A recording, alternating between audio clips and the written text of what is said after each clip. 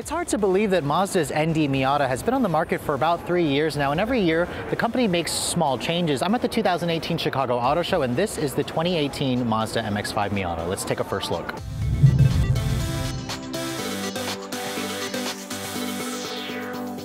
So when you look at the exterior of the 2018 Miata, it hasn't changed. Mazda didn't make any changes to it when it comes to the actual look. There's probably a refresh coming for 2019, but other than that, the 18 has some different options here and there, which we'll go over in the video. Now, under the hood hasn't changed either. It's still the same 2-liter direct injection, naturally aspirated 4-cylinder with about 155 horsepower and paired with either a 6-speed manual or an automatic. Now, this particular one that I'm showing you is the club trim. You can distinguish it as a club from the lower front air dams. You have LED headlights as standard. If you guys go for the Grand Touring, they'll also be swiveling adaptive headlights with automatic high beams. Now, this one has also a pretty popular option choice if you guys plan to take this to the track. It's got the Brembo BBS package, so it has the 17-inch Brembo BBS wheels with the upgraded Brembo brakes. They certainly make this car look a lot more aggressive. And when you look at it from the side profile, I wanted to show you guys this in particular. This top is a new color option this year. It's the Auburn red top. It pairs really well with the machine gray exterior color, which Mazda introduced just last year. You can still take your pick between the soft top like this one or the RF, which is over there, which is only available in the Club and the Grand Touring. You can pick this one still in Sport, Club, and the Grand Touring trim. Now at the rear, there are no changes again. You can distinguish this as a Club model because of the black spoiler, the lower front fascia. And the Miata has really been a strong seller for Mazda. Despite the fact that this is a tiny roadster, it still represents being the best-selling sports car on the market. And it's one of the most pure driving experiences you can buy today, and it's going to stay that way. And with the changes Mazda's made, I think they're going to kind of open up some new buyers here who preferred something other than just a black top if you wanted the soft top model. So when you look at the interior of the 2018 Miata, it may not look all that different just like on the outside. However, when you start to look around the details, Mazda has made some nice changes for 2018, kind of addressing some of my criticism that I had with this car back when it first came out. Now, first of all, the manual soft top, it's still really easy to put down. It takes 2 seconds to put this down.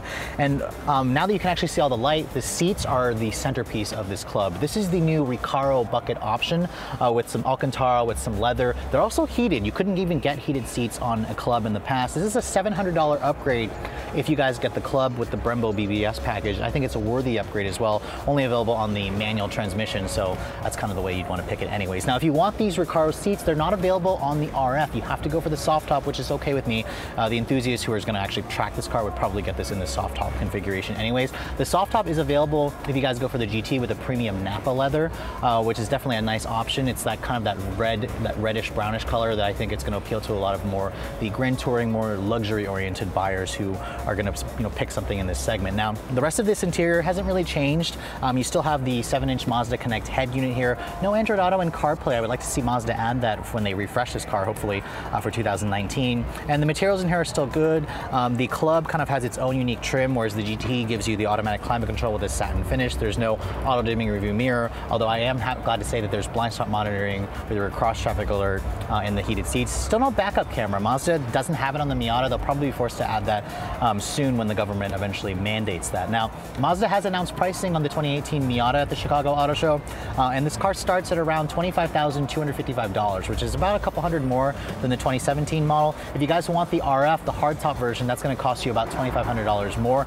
This Club model that I'm sitting in starts at around $28,800, at about $3,500 for the Brembo BBS package, another $700 for the wheels, and you're looking at around $34,000. The most expensive Miata is the RF Club with the Brembo BBS package. That's going to set you back around just under $36,000, which again still makes it a pretty good deal, especially when you're looking at this particular segment of vehicle. The Miata is still one of the cheapest rear drive sports car convertibles you can buy. The 2018 Miata is already on sale at your local Mazda dealers, and I think that enthusiasts should definitely put this one high on your list if you're looking for a fun 2-seater sports car.